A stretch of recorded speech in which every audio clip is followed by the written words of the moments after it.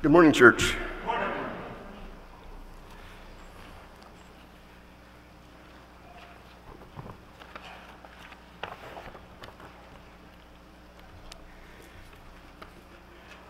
We all experience fear, and hopefully we all experience faith.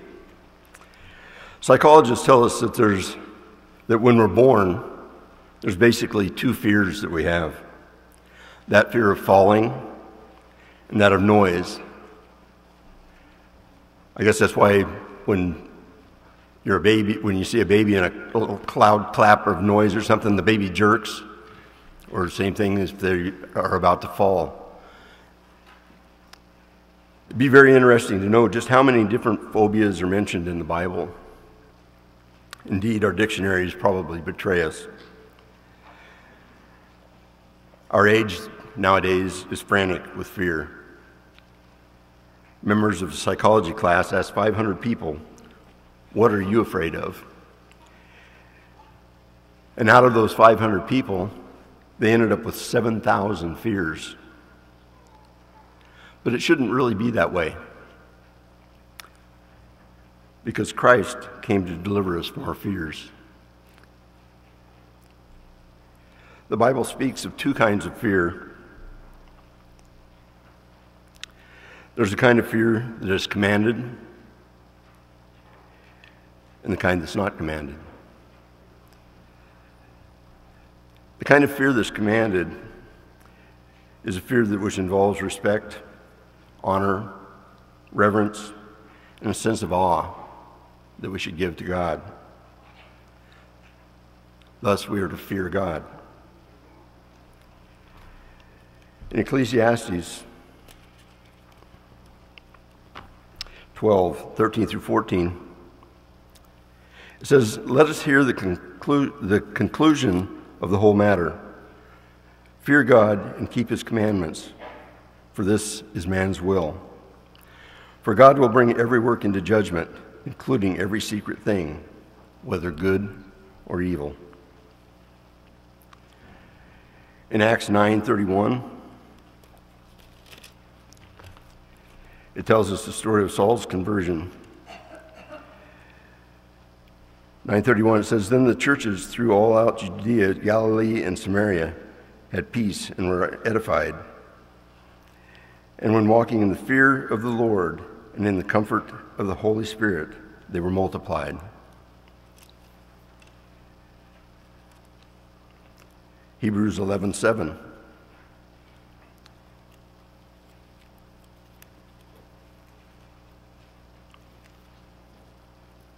Excuse me. Having a hard time finding that one. Hebrews 11:7 tells us of Noah's godly fear. Tells us by faith, Noah, being divinely warned of things not yet seen, moved with godly fear. He prepared an ark for the saving of his household, by which he condemned the world. And he became the heir of righteousness, which is according to faith. This kind of fear leads us to holiness. In 2 Corinthians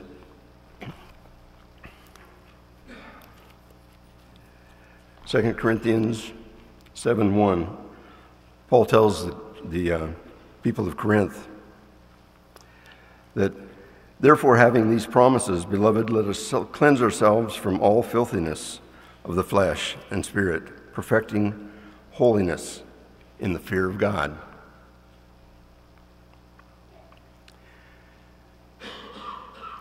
We have to work out our own salvation with God.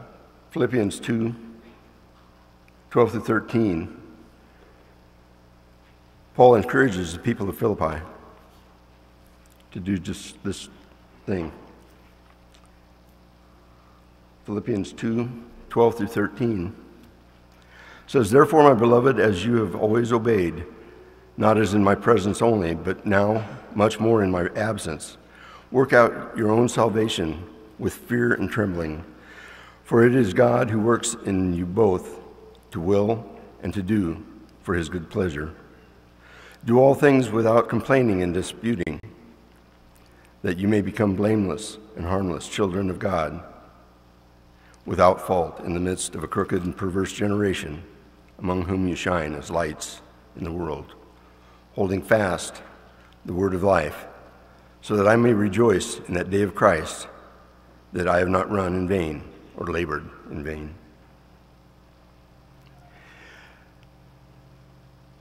It leads to evangelism.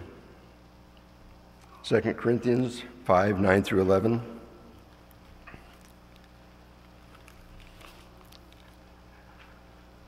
It says, therefore, we make it our aim, whether present or absent, to be well-pleasing to him.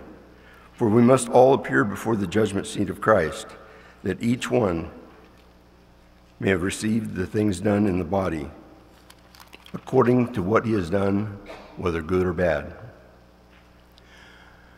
We're all going to end up in that judgment seat. This fear of God that we have is not to be afraid of God, but to respect him and honor him and do his will. Then there's a kind of fear that is forbidden. This is a fear synonymous with dread, alarm, fright, terror, apprehension, anxiety, perplexity, and distrust.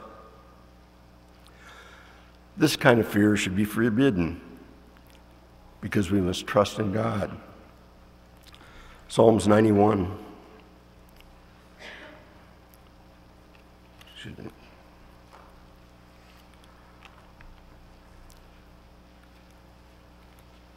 Psalms 91.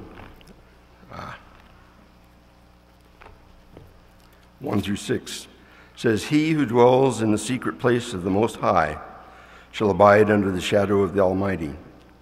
I will say of the Lord, he is my refuge and my fortress, my God, in him I will trust. Surely we shall deliver you from the snare of the fowler and from the perilous pestilence. He shall cover you with his feathers, and under his wings you shall take refuge. His truth shall be your shield and buckler. You shall not be afraid of the terror by night, nor of the arrow that flies by day, nor of the pestilence that walks in darkness, nor of the destruction that lays waste at noonday. I don't know if you've ever been on a farm and seen a chicken and a mother hen. She puts her wings all around her little chicks to keep them safe. And it's telling us here, it says, and under his wings you shall take refuge. That's basically the same thing. God is constantly protecting us. He's always there for us. It's just up to us to have faith in that. We need to seek the kingdom of God.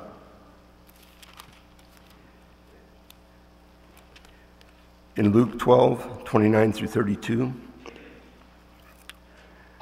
tells us, and do not seek what you should eat or what you should drink, nor have an anxious mind, for all these things the nations of the world seek after.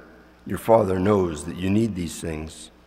But seek the kingdom of God, and all these things shall be added to you. God will provide for us. This type of fear is not the one to be confused with caution, though. For example, a fear of being run over by a car will cause you to look both ways before you cross the street. Our slick roads out here, the fear of falling down on the ice makes you be a little more cautious. These kind of fears are normal. Fear of polio or something would cause one to take the vaccine so that they didn't get it. Again, these types of fears are normal, they're good. The areas that fear operates are around us at all times. Men fear failure. Fear of failure caused the one talent man to do nothing when he was given the talent to do. If we turn to Matthew 25:25, It tells us,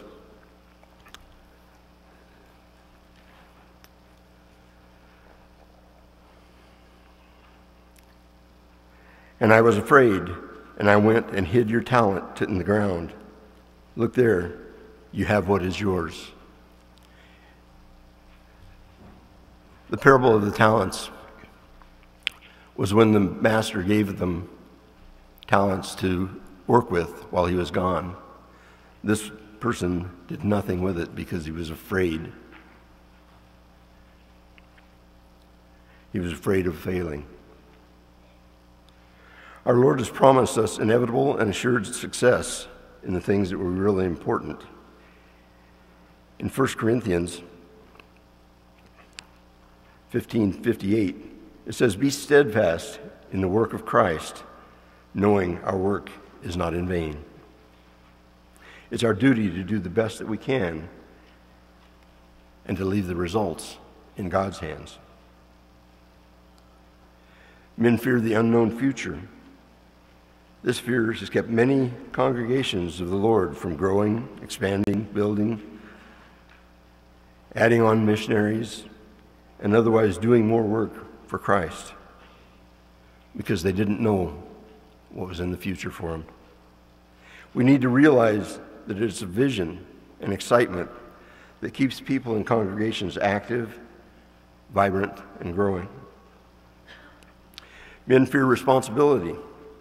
Because of this, the one-talent man did not assume his responsibility, as we just read in Matthew 25. Because of fear, Israel shirked their responsibility in conquering the land of the Amorites. They were afraid of the Amorites. This is when they sent the spies out to see what was there. And they come back, and everything was good, but they reported that the Amorites are bigger than we are. There's too many of them. And they were afraid. So Israel didn't conquer the Amorites at that time. And because of this, God forbade anyone over the age of 20 of going in there. So they ended up wandering around in the woods.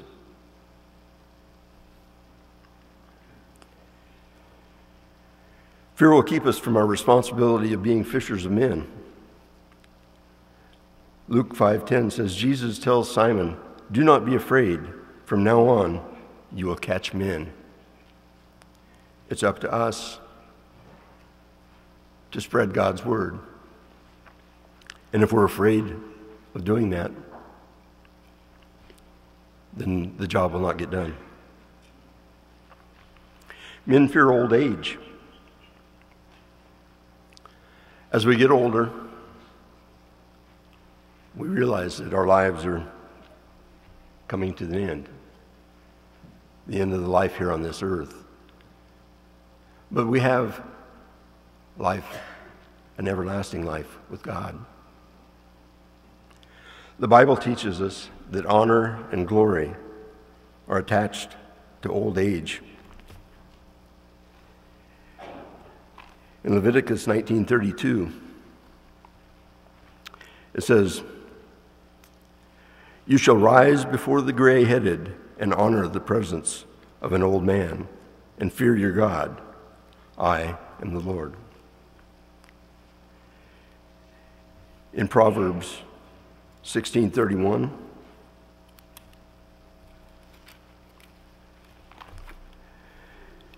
it says, "The silver-haired head is a crown of glory, if it is found in the way of righteousness." So old age can be a sign of honor and glory, providing we do our will, do God's will, and do our job. Some of the greatest accomplishments in life have been accomplished by the elderly. The dictionary, Webster's Dictionary, he wrote it at the age of 70. Moses was 80 years old when he led Israel out of bondage.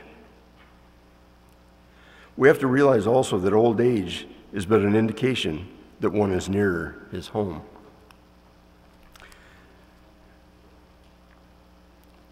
When we can join Jesus in heaven. Men fear insecurity.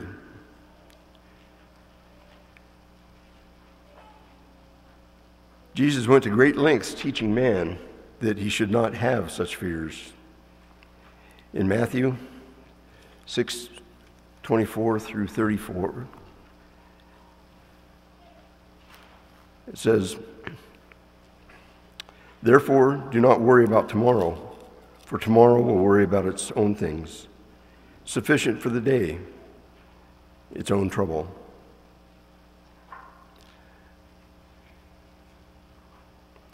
Actually, read the end of it first, I'm sorry. It says, "No one can serve two masters, for either he will hate the one and love the other, or else he will be loyal to the one and despise the other. You cannot serve God and mammon. Therefore I say to you, do not worry about your life, what you will eat or what you will drink, nor about your body, what you will put on. Is not life more than food, and the body more than clothing? Look at the birds of the air, for they neither sow nor reap nor gather into barns, yet your heavenly Father feeds them. Are you not of more value than they? Which of you, by worrying, can add 1 cubit to his stature? So why do you worry about clothing? Consider the lilies of the field, how they grow. They neither toil nor spin, and yet I say to you that even Solomon in all his glory was not arrayed like one of these. Now if God so clothes the grass of the field, which today is and tomorrow is thrown into the oven, will he not much more clothe you, O you of little faith? Therefore do not worry, saying, what shall we eat, or what shall we drink, or what shall we wear? For after these things the Gentiles seek. For your heavenly Father knows that you need all of these.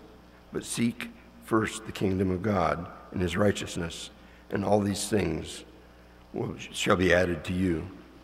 Therefore do not worry about tomorrow, for tomorrow will worry about its own things. Sufficient for the day, its own troubles."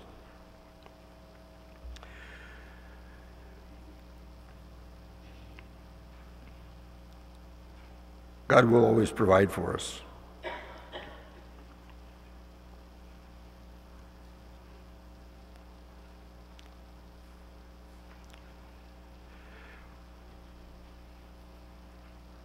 Fear of doing wrong. Peter caused fear to be guilty of hypocrisy. In Galatians,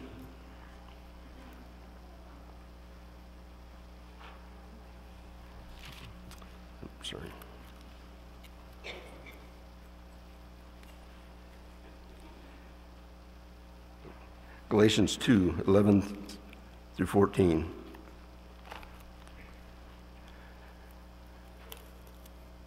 Says, "Now when Peter had come to Antioch, I withstood him to his face, because he was to be blamed.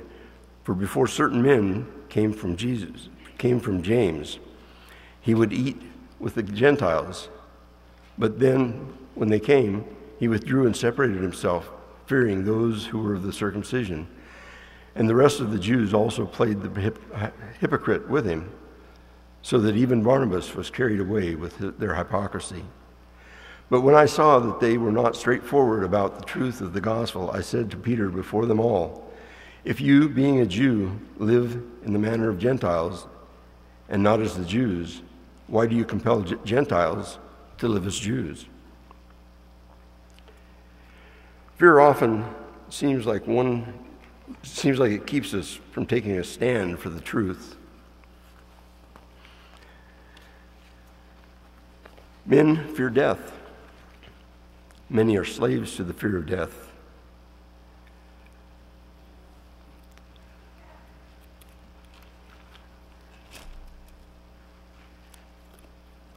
Excuse me.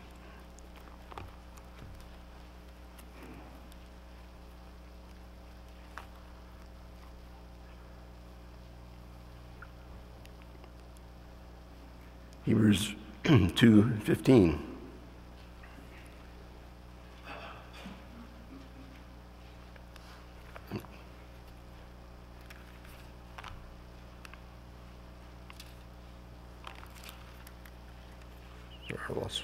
Hebrews 2:15.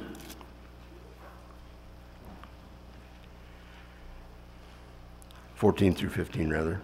Inasmuch then as the children have partaken of flesh and blood, he himself likewise shared in the same, that through death he might destroy him who had the power of death, that is, the devil, and release those who, through fear of death, were all their lifetime subject to bondage. The fear of death can be removed when men realize that it's inevitable. We all are going to die. Hebrews 9:27 says, "As it is appointed for men to die once, but after this, the judgment." It's a gateway to bliss and association with Jesus Christ. Once we die, we will meet Jesus. Philippians 1:21 through 23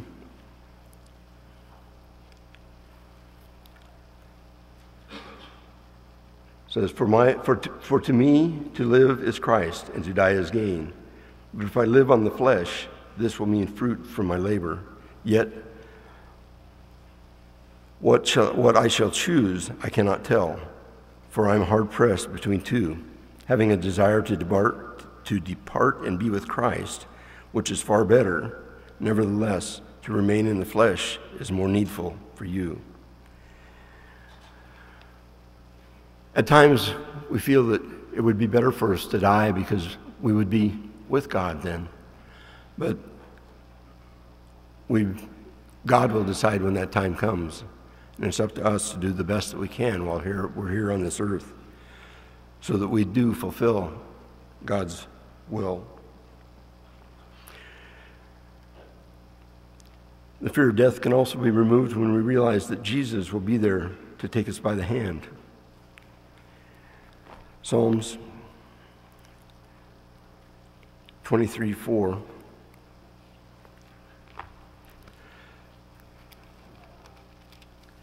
Actually, Psalms 23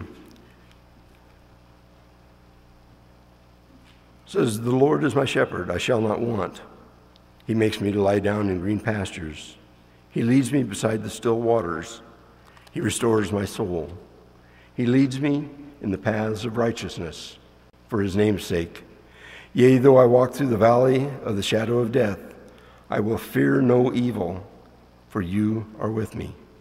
Your rod and your staff, they comfort me. You prepare a table before me in the presence of my enemies. You anoint my head with oil. My cup runs over. Surely goodness and mercy shall follow me all the days of my life, and I will dwell in the house of the Lord forever." Jesus is always there to protect us. We need not fear. Some of the effects that fear has on us. Fear makes life a wretched experience, and it warps the personality. Fear is a dark room where negatives are developed. How many times do people fear what's going to happen the next day, what's going to happen in the future? Yet they have no control over it whatsoever. And it does nothing but cause heartache. Fear will prevent one from doing the will of God. Men will make up excuses not to do the will of God.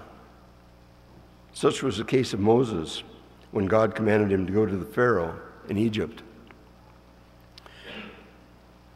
He just wanted to come up with excuse after excuse why he should not be the one to do it.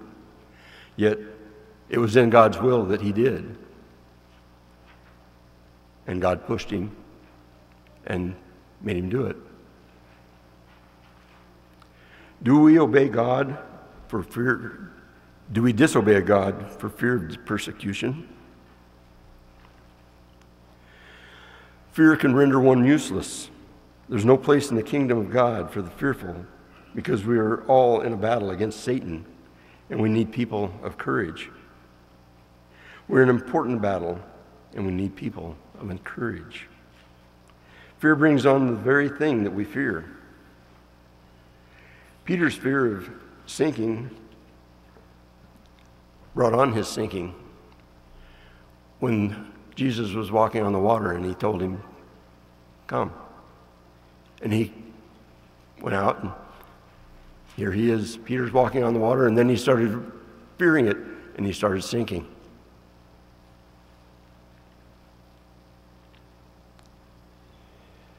Fear of disease often brings on illnesses. Some people worry about catching some disease or having some disease, cancer, whatever it may be. And in the end, it actually brings some of it on. Brings on heartache. And I honestly believe that if a person worries constantly about having a disease and they don't even know it, that it can actually produce it. Our mind is a miraculous thing. Research has shown that 85% of the emotional and physical ills of men are brought on by fear. Fear will cause a person to be lost. Revelations 21, 7 through 8.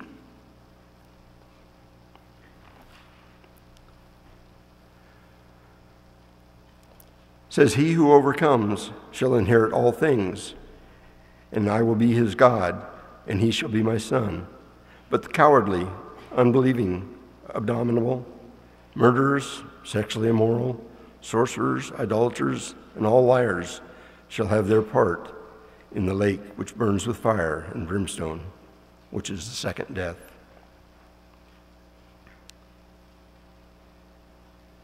We need to overcome fear.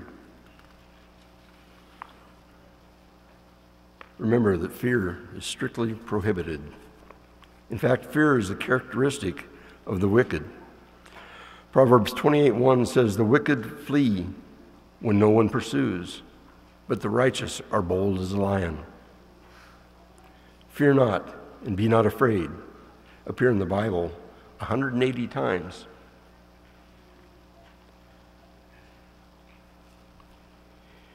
Enthrone Christ. Peter said in 1 Peter 3, 14 through 15,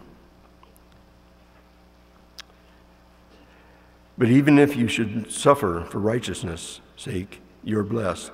And do not be afraid of their threats, nor be troubled, but sanctify the Lord God in your hearts, and always be ready to give defense to everyone who asks you a reason for the hope that is in you, with meekness and fear."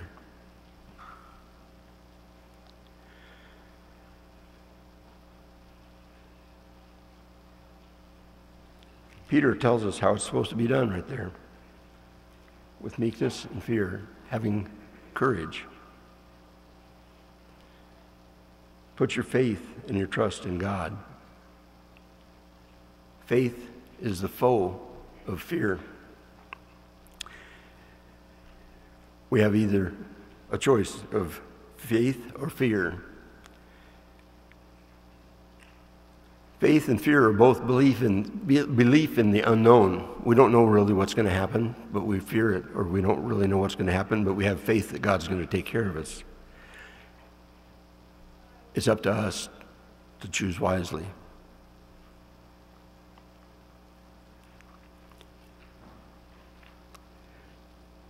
Never lose sight of the fact that you are in the presence of God and that His help is ever near. Never take counsel of your fears.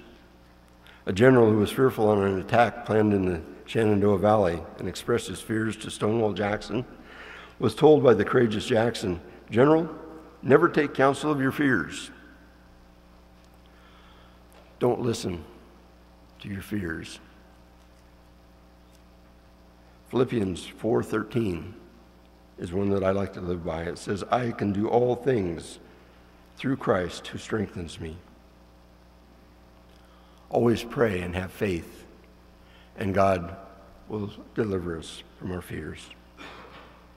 At this time, if you have any need to come forward and have any special needs or would like to join the Lord in baptism, do it at this time while we stand and sing.